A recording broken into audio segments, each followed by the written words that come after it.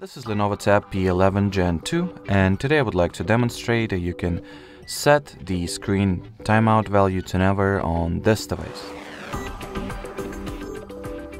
So, the first step that needs to be taken is to get or obtain the free Caffeine app from the Play Store, obviously. So that's exactly that I'm going to do now. After the app was both downloaded and installed, you can go ahead and open it. And in here, simply make sure that the timeout parameter has been set to the infinite value.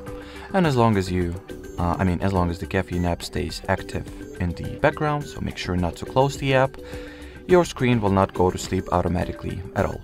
Alrighty, so that will be it for this video. Thanks for watching, and bye-bye.